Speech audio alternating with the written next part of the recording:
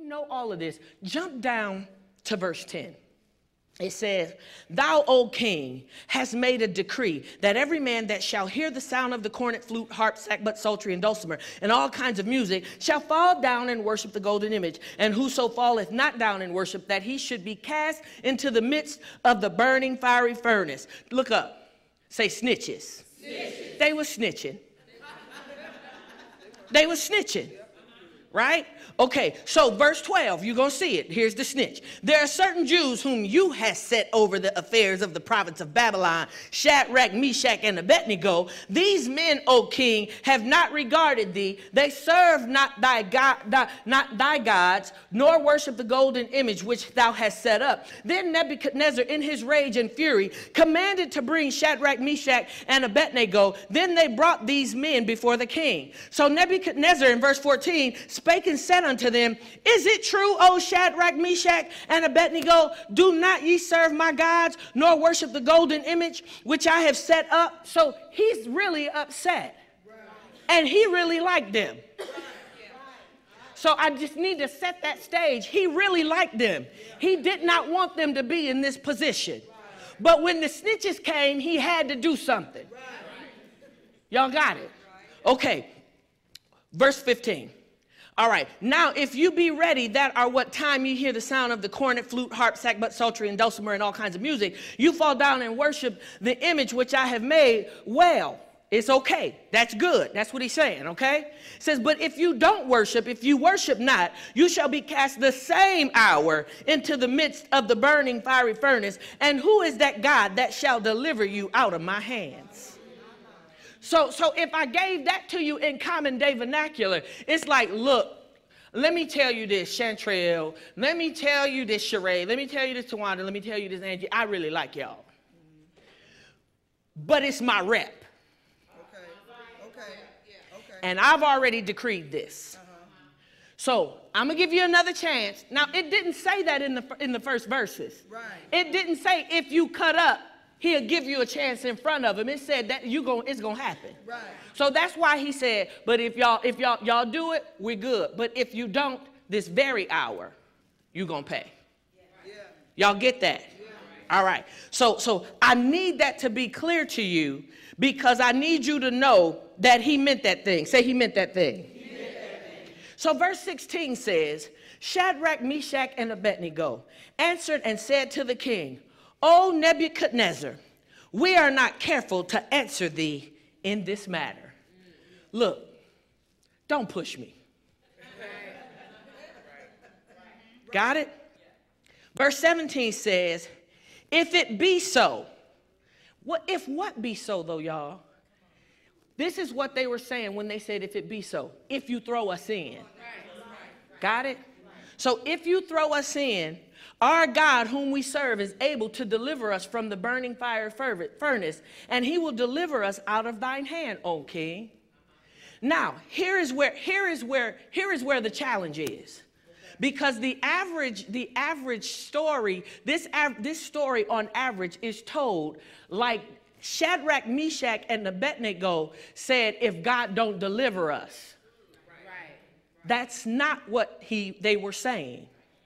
All right, so y'all got if it be so, if you throw us in. All right? Okay, so now let's look at verse 18. But if not what? If you don't throw us in. You got it.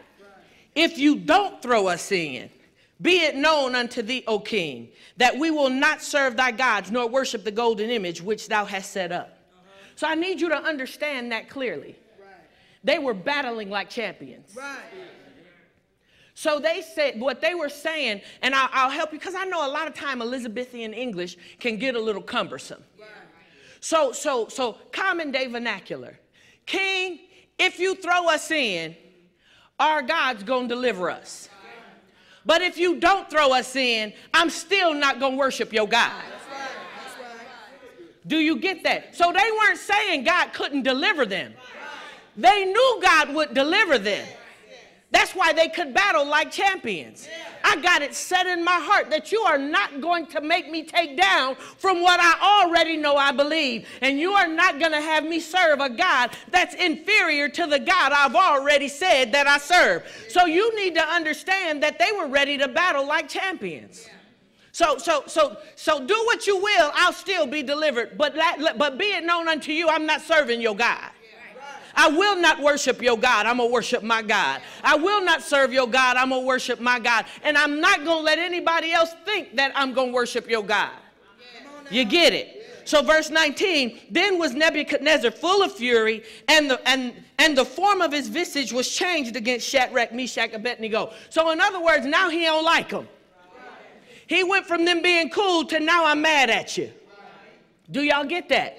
His attitude changed towards them. Therefore he spake and commanded that they should heat the furnace 7 times more than it was wont to be heated. So I need you to understand the totality of this story, because how does Nebuchadnezzar go from liking them, having them over stuff, to saying, I'm going to give you a chance even though I wasn't giving out chances?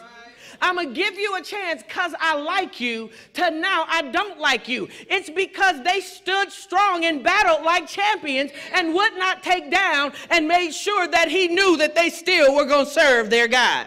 Do you get it? We know how the story goes. And verse 20, and he commanded the most mighty men that were in his army to bind Shadrach, Meshach, and Abednego and cast them into the burning fiery furnace. Now we all know that there was a fourth in the furnace with them. So you got to know that no matter what it is that you're facing, no matter what it is that you go through, you're going to be a real G and stand up and serve the God that you say you serve. Was that way too secular for y'all? Okay, so there's certain things that champions do. Champions don't abandon because of the enormity. They acknowledge that they need God. No, y'all, that was a big deal. Wait. And then he heated it 7 times hotter. So I need you to understand that. You know, some people will take down for way less. So champions don't abandon because of the enormity. They acknowledge they need God. Champions don't cower under the weight of it all. Rather, they commit to his direction.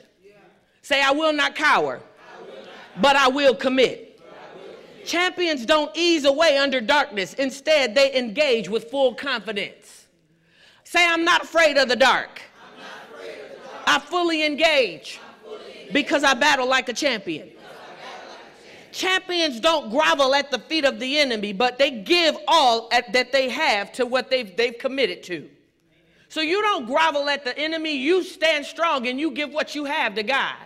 You give your best. You just heard that, right? You give your best. You're going to bring your best. You give your best. And then champions don't ignore God. They keep him involved with every aspect.